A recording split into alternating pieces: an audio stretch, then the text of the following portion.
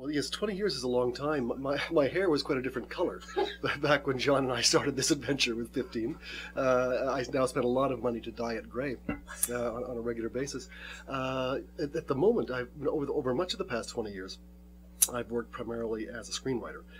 I'd actually been a stage playwright, more or less, prior to about the time that I started working on 15. I'd done some television work, but hadn't really done a whole lot of it. 15 was, for me, the beginning of an odyssey into the screen world, the TV world, which occupied much of the last 2 decades. Quite recently, actually, I published my first novel, so that's a new kind of adventure for me. So at the moment, I'm spending more of my time actually writing fiction than I am writing for television, although I still consider myself, I suppose, first and foremost a screenwriter. That's been, as it were, my day job for these many long years, and I've had a wonderful time with it. Great. Wherever you might want to go in recalling the actual show, the work on the show, best moments, worst moments, humorous moments. Well, I vividly recall how the whole adventure started for me. I was, it was back in I guess around 1990, and those were the days when we still had telephone answering machines as opposed to voicemail and mobile telephones.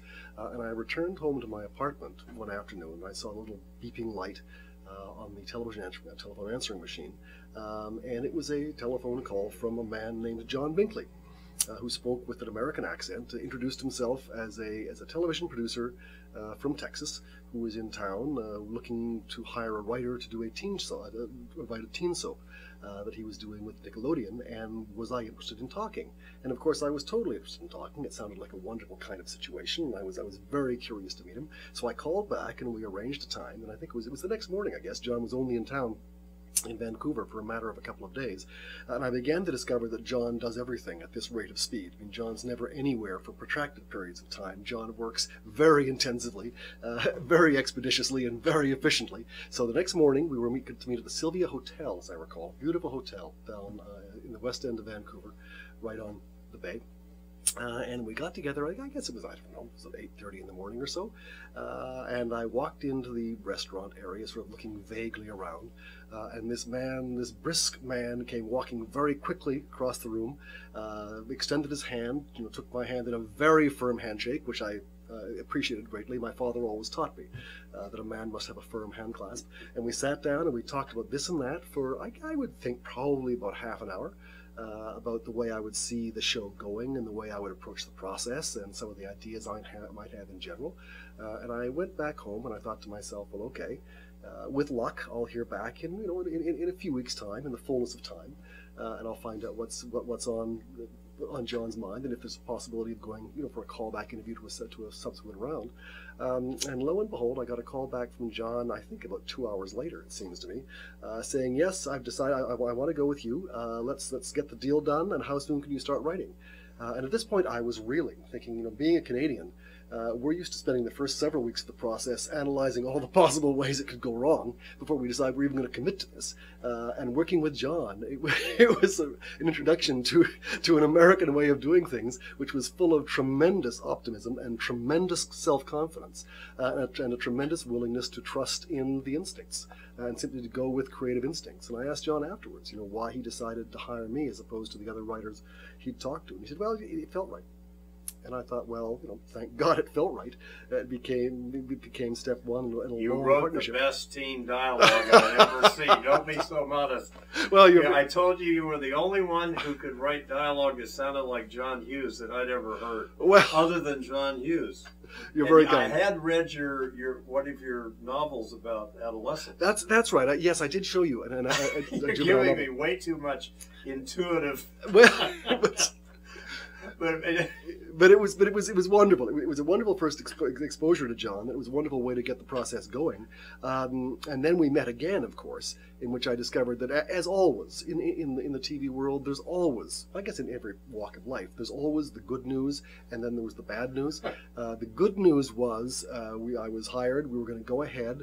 We obviously connected in a really big way creatively. That was wonderful news. The bad news was, as I recall, I think it was about 2 months to write the entire first season of 15, starting from scratch, starting from John presenting some ideas for characters, which when I looked at it, I thought to myself, my gosh, the human life isn't able to tolerate this kind of pace.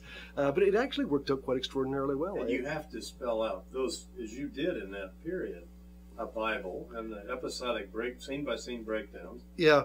And the dialogue. Yeah, it was a short. We had a short fuse. It wasn't only by choice. No, absolutely. The studio was booked. We were all set to go. The network already had. That was the bad news, wasn't it? You didn't know that was coming at you. It was awfully quick. So yeah, we met and had dinner, and spent a couple of hours, well, several hours, I guess, over dinner and some drinks, talking about characters. And John had done a really great job of mapping out an overall character map of the kinds of characters he wanted to inhabit the different slots in the show. Which, of course, as I came to discover when I did more work on 15 and also soaps in general, that's the absolute key to getting a soap going. And I give those children in the focus groups, the 13 to 15-year-olds, which I said in earlier in my interview, credit, and I've written it too, that they came up with those ideas, which I shared with you. I culled them maybe, but we were lucky to have them as the touchstone or the catalyst or whatever to throw into your magic kingdom to then create the show. It was, it was a tremendous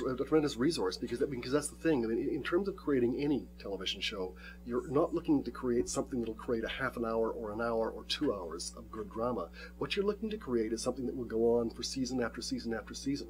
I mean, you're looking at ideally 65 episodes worth of drama, and you need to position those characters in such a way that they will generate that in terms of their interaction. And in a soap, it's all the more essential because all you have is character. You don't have car chases. I mean, you don't have helicopters. You don't have forensic special effects. You don't have people rappelling down from cliff tops. You don't have chases on ski hills. You have nothing like that going on. There's no place to hide. All you've got is the characters and the interaction of the characters, and the characters need to be positioned in such a way that they will sustain that interaction in a dynamic and, one hopes, an interesting way.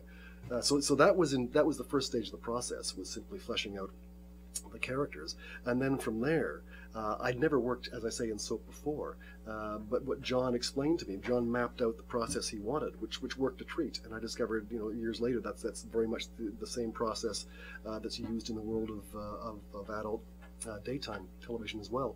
That you start with a long story, and in the case of 13 half-hour episodes, if memory serves, I think it was about a 50-page document, basically the novella version of the stories, the storylines that would inhabit the first season.